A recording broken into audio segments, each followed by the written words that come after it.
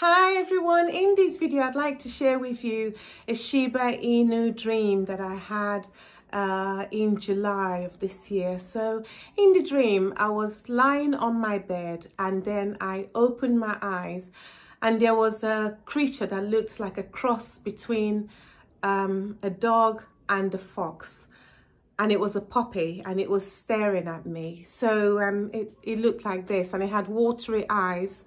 And it was just looking at me, and I looked at it, and that was the end of the dream. So I woke up, and when I woke up, I was thinking about it. And as I thought about the dream that I had just had, which was like a vision really, because it's like it was staring at me while I was sleeping sort of thing. And I woke up and looked at it, and it looked at me, and then I woke up, right? So it's kind of like a vision dream sort of thing. So anyway, while I was thinking about it, I heard a voice in the spirit, and I heard this. It says, all the ones that didn't make it. And that voice was spoken in an American Western movie accent. So if you've ever watched an American Western movie, that sort of accent that they had in those days. And so that was that. And I didn't know what the creature was. I didn't know if it was a crypto coin dream or what. And anyway, long story short, only recently that I've come to the conclusion that actually I believe that was a Shiba Inu dream. And then the other thing is as well, I was always wondering, why did it say what it said in an American movie, Western movie accent?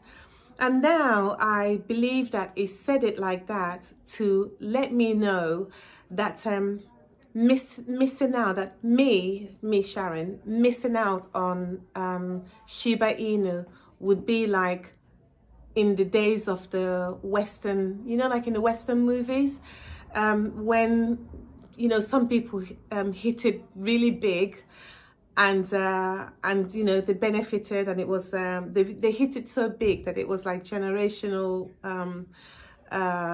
what do you call it, generational impacts of the wealth that they had from oil and things like that. This is my understanding of it. Okay, so this isn't a thus says the Lord. This is me sharing a dream that I had. And I had this dream in July, and it's only now, towards the end of September, that I feel like this is what the dream is saying to me. Now, I'm sharing this dream with you guys on the video because I've had quite a lot of people asking me if the Lord had ever spoken to me about Shiba Inu. So I feel that I ought to let you guys know that I believe that this is a Shiba Inu dream. And I believe that the Lord is basically saying to me that it would be that sort of missing out. Because I've said here, let me read this again, if that's okay with you. I'll just reread it. As I was thinking about it and wondering if it's a crypto coin, I heard this in an American Western movie accent. All the ones that didn't make it. And then I've said, as in, all the ones that missed out. That was how I received that word, that voice that I heard in the spirit. It was as if it was saying all the ones that missed out. And like I said, the creature that I saw looked like it was crying. I'm going to insert the creature here, actually. So I make that out to be a Shiba Inu animal, actually. What do you call it? A dog, Shiba Inu.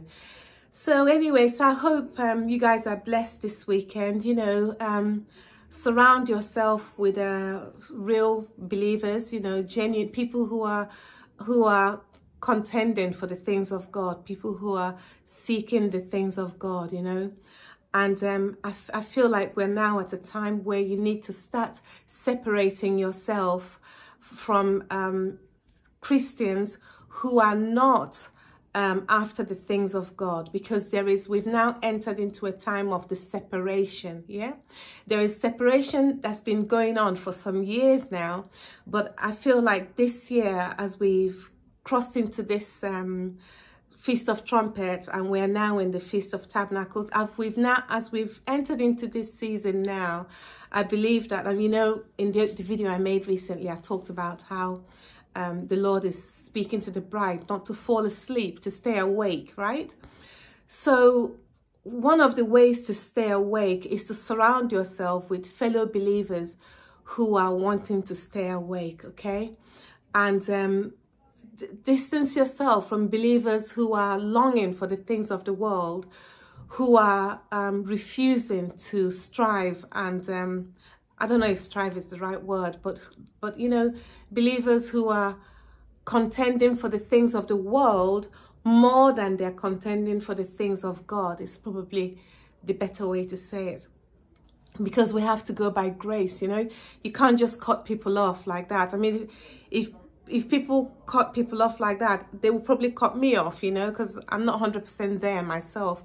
But if you see that I'm striving more for the things of God than I am for the things of the world, then at least you can extend grace towards me and say, well, at least Sharon, you're not there, but I can see you're trying to be there. So that's what I mean, okay? So I'm not talking about self-righteousness or cutting people off just like that. But what I am saying is those people that you've seen that they're making great effort for the things of the world and rejecting the things of God. That's what I mean, okay?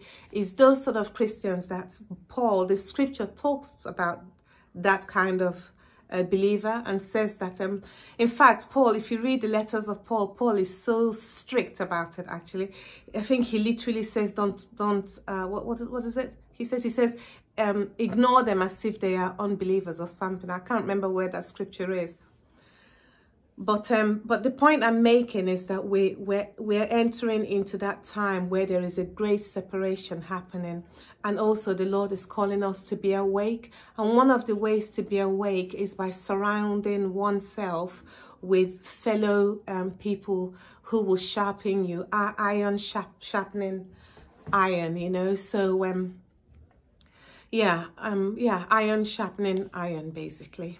All right, I better go, and I look forward to seeing you all soon. Have a lovely weekend, and seek the Lord about the word that I've just given.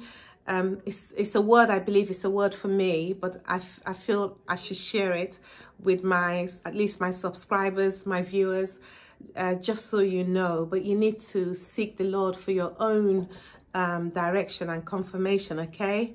All right, I'll see you all in a soon coming video. Take care now. Have a good weekend, and bye.